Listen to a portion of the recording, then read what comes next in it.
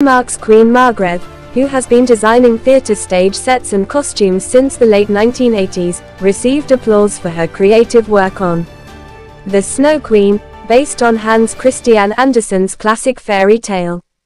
Now showing you news details. Creative, there's no age, there's no status, it's just like you all become kind of children in your creative way of thinking. And that is something I really love with Her Majesty the Queen, that she can also go into that space of just having ideas. The Queen is very creative, and she always has a lot of ideas, and is not afraid to use colors or different shapes. A lawsuit against the Netherlands has been filed by human rights organizations in a Dutch district court.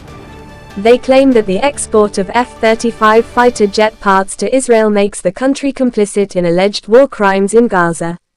Now showing you news details.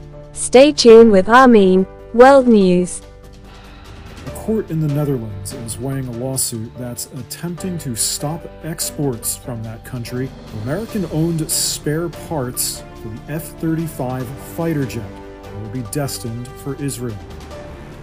It's brought by several human rights groups, including the local branch of the